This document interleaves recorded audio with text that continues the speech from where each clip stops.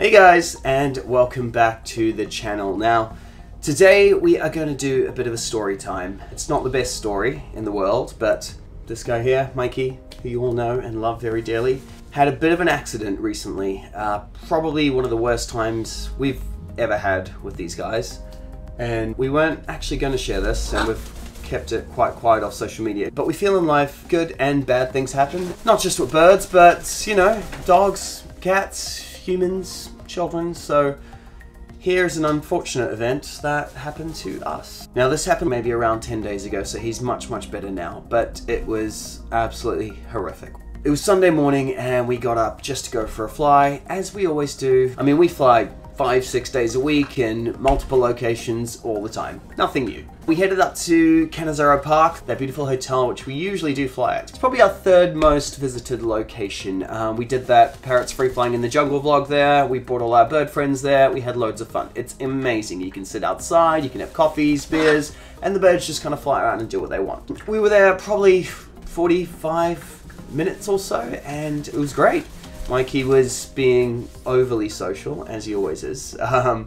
He was hanging out with kids. He kept flying to the closest table to the restaurant window, as he wanted to hang out with as many people as he could. So he just basically spent his time by that window that entire morning and entertained the diners who were having breakfast that day. It was getting a bit windy and a little bit chilly, so we thought, alright, let's get out of here, let's go home. So him and Mia took off on one more fly. Now this fly just shocked us to another level. He takes off how he always does, swoops around like he always does, but then he was heading straight towards the building, the restaurant of this hotel. Now usually what Mikey does when he's heading that way is he heads straight to the roof. He loves just hanging out on that roof. He's done it loads before. He basically heads to the building and then kind of like elevates himself like Superman straight to the top of the roof. It's amazing to watch, and he does it loads.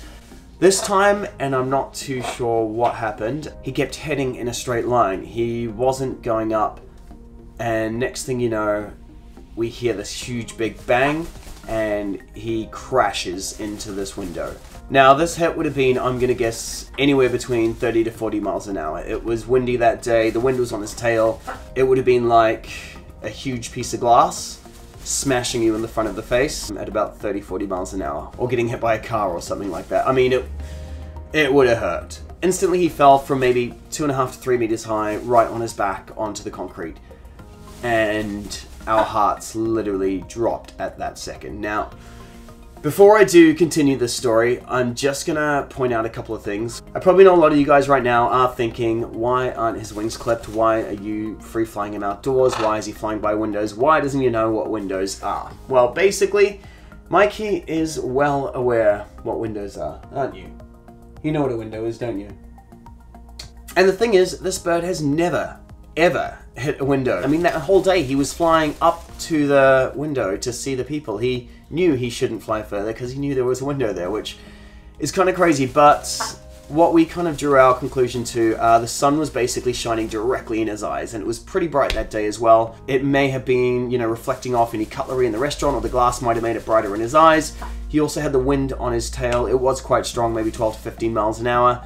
And there was probably about 15 or so people standing in front of that glass just watching him. With all of those distractions, I'm guessing he thought, hey, maybe I can fly over their heads, and just made a mistake. I mean, I know personally about 5 or 6 adults that have been taught what glass is as a child, have been taught what walls are, yet to this day still walk into glass doors and walls.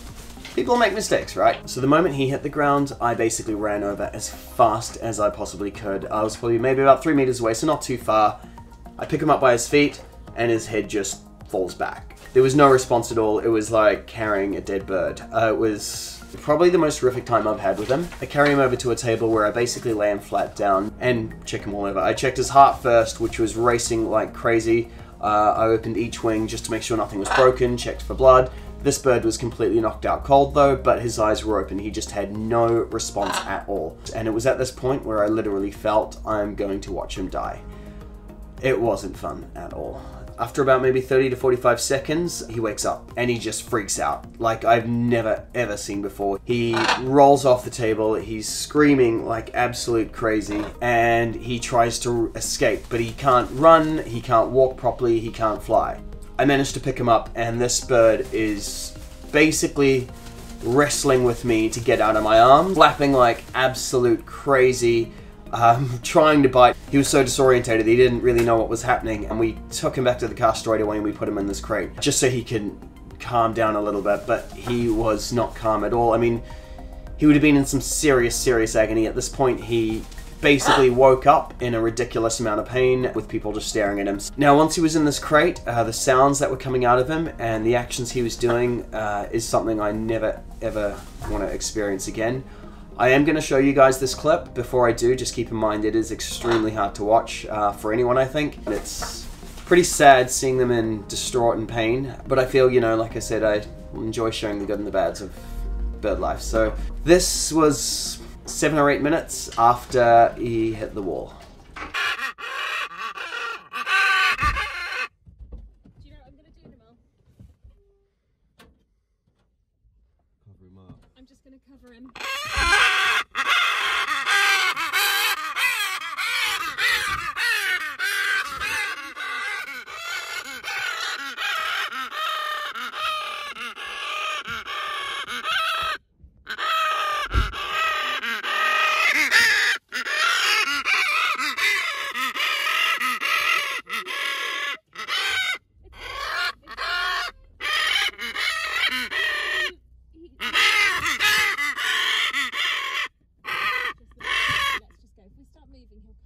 So that was pretty horrible to witness. That continued for hours and hours and hours. Now, once we got home, Mummy Human had to basically try and take him out of this carrier, which definitely wasn't an easy task. Every time we put our hands in, he was literally trying to viciously attack us. He'd completely lost his memory in a way. He didn't know who we were, he didn't know who he was, he didn't know where he was, and it kind of seemed like he was a bird that we just caught from the wild. That's the only kind of way I can explain it. So she tries to kind of get him out, and again, this wasn't an easy challenge. She was trying to wrap him in his coat and things didn't go well. I'm going to show you the clip from this. Again, this isn't the best thing to see. We took these clips so we could show vets and friends of ours to kind of help us out on what is wrong with them and what we can do. But here is this one.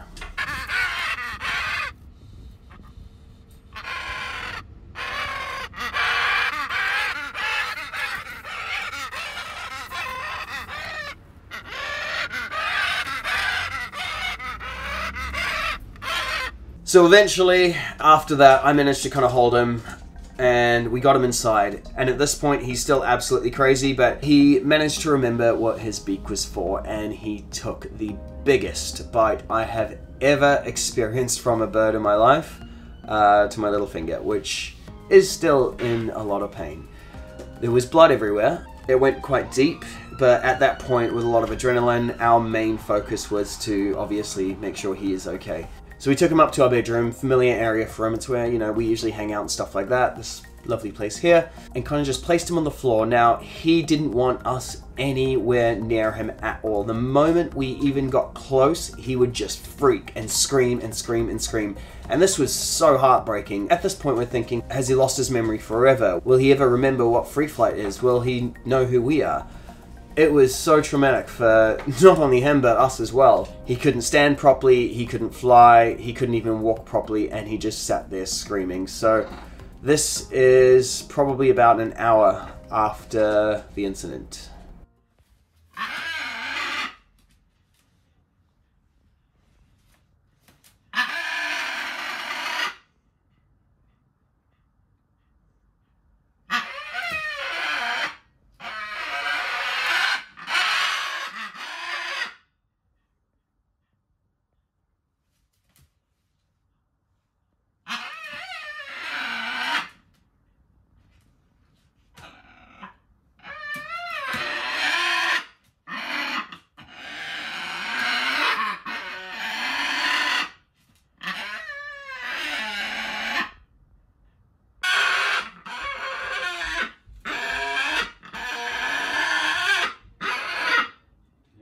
After that, we decided, okay, there is no point in having him kind of, you know, running around this floor. He could hurt himself more. He's probably in a lot of pain. So we put him back in the crate. We covered it up so it would be dark. Birds, when it's dark, they calm down a bit. For Mikey, he didn't really calm down. He made these sounds, which I can only imagine the sounds a macaw makes when they're crying. It was an absolutely horrible sound to hear. Hey, Mia. which I am going to share with you guys once again, so...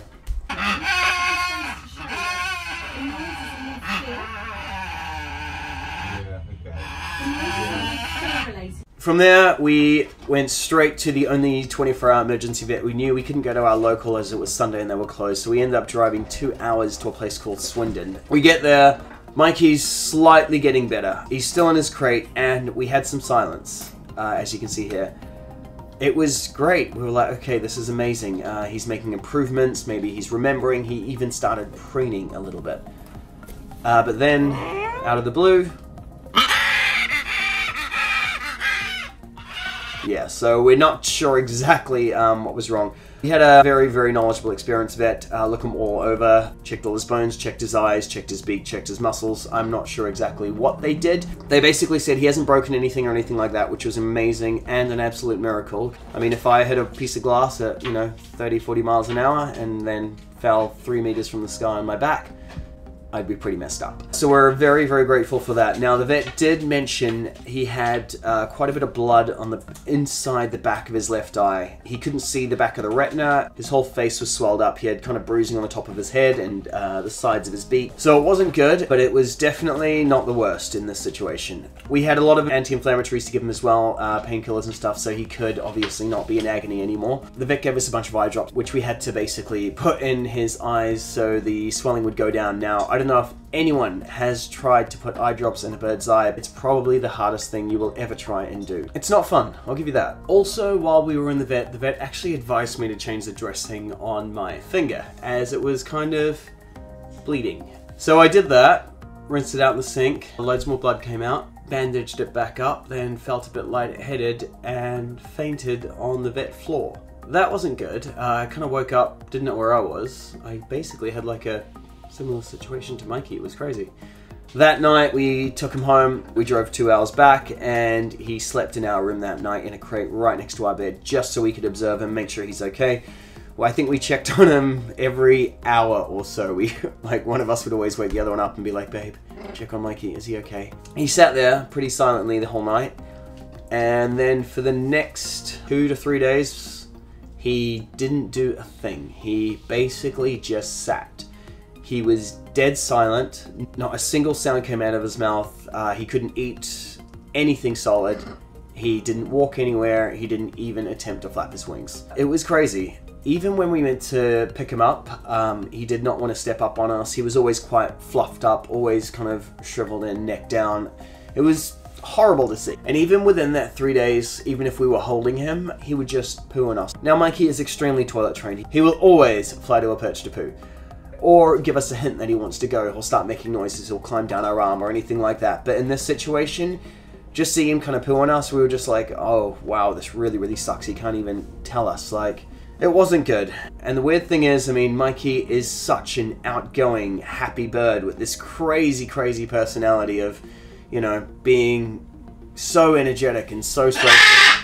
So to see him just sitting there in dead silence was extremely sad for us. We obviously changed up his diet. He was strictly on, a lot of soft stuff and a lot of sweet potato, kind of mushed up peas, a bit of porridge here and there. He couldn't have any kind of nuts or any vegetables that were too hard to kind of break. After about 3 days, his personality started coming back. He started being a bit more social. He was cool with Mia again. He was a bit weird with her as well. We're not too sure why, but Mia was really, really good through all of this. She really took care of him. She fed him more than we've ever seen, so she obviously knew something was wrong, and she was preening him and looking after him, which was really, really cool. We adjusted his aviary, so his food bowls were right next to his perches, so he wouldn't have to kind of go too far to eat. And we started setting up some sort of rehabilitation for him. For example, we'd put a perch next to another perch which he'd want to get to. It wouldn't be a comfortable climb from one to another, but it is achievable. But if he really wanted to make it easy, he'd fly. But by day 4, he was climbing across it quite happily, still no intention of wanting to fly at all. As time went on, probably about a week in, he's getting a whole lot better. I think it was maybe day 7 or day 8 where he did his first fly on his own. We're on maybe day 10 now, and he's only flown twice successfully, and once where he tried to fly to a perch and just fell to the floor. So I think the vet actually mentioned that it could have been something to do with the blood behind his eye, with not having his depth perception correct, which was something we were really worried about. After a week, we headed back to the vet for a checkup. Now the vet rechecked his eyes and everything, and all the blood was gone. He said something about a hemorrhage a small tear, retina. There was something still not 100% right. I wish I could speak vet language, but they just used all these crazy big words. But he will make a full recovery, which is incredible. It was actually kind of cool because the vet put this buzzy green dye in Mikey's eye. So for that day, he had one green eye and one Mikey kind of grayed eye.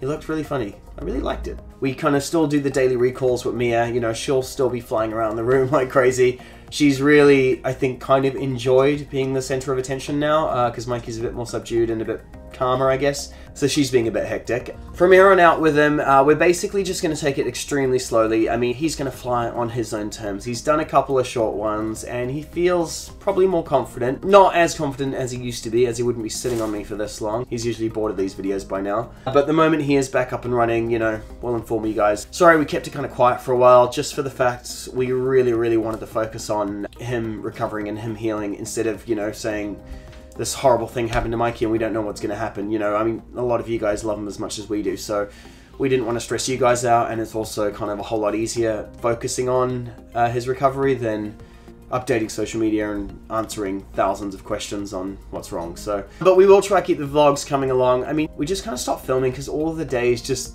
they're pretty similar. You know, you wake up, you go fly, you hang out, you give them food, but you guys keep asking for more, so we'll do that. We're actually thinking about putting together like a toys, diet, purchase, Avery video because the amount of questions we've had on all of those things are crazy. So stay tuned, as that'll probably be coming soon. He really is so much better now. I mean, he squawked at a pigeon the other day, flying out the window. That used to be his daily thing in the morning, scream at the pigeons. He's basically spent a whole week just watching the pigeons fly by without screaming at them, which was really sad. I mean, it was kind of nice having the peace and quiet, but deep down we really wanted him to scream at those pigeons and just be himself, really. We were so grateful he still has his memory, obviously. Like, he does know who we are. He's still very affectionate with us, and he remembers tricks. He can still high five, hello. And when we asked him to do wings for the first couple of days, they were like, wings! Like the tiniest wings ever. But weakened a bit down now, he can kind of put them maybe mid. He still hasn't got them right up, but all in good time. Isn't that right? My finger's healing too, if you guys did care. I had to go to A&E. There's a big kind of gash in it. It's still not looking too good. It's healing day by day by day. It's still pretty sore. Hopefully he doesn't do this again. But thanks for tuning in, and the moment he's back up in the sky, I get excited for more Parrot Playdate vlogs and Flyday stuff and all the cool stuff. So I guess we will see you guys soon. Bye bye.